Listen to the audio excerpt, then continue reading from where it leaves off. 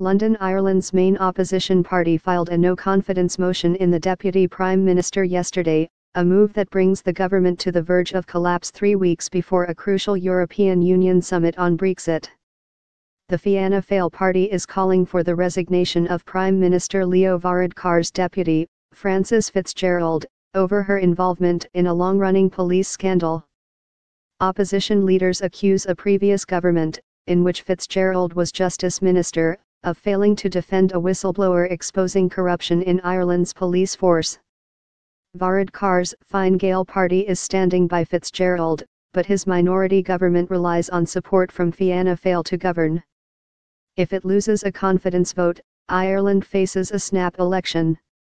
Ireland's Parliament is due to debate the no-confidence motion on Tuesday, unless Fitzgerald resigns.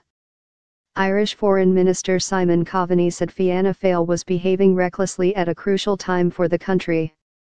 Ireland does not need an election right now, Coveney said at an EU meeting in Brussels.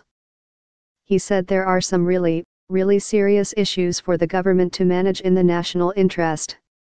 EU leaders will decide at a December 14 to 15 summit whether there has been enough progress in Brexit talks to start discussions over Britain's future relations with the bloc.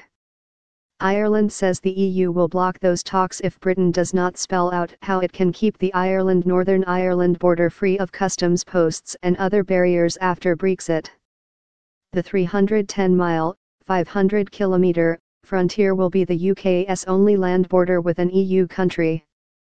Any hurdles to the movement of people or goods could have serious implications for the economies on both sides, and for Northern Ireland's peace process.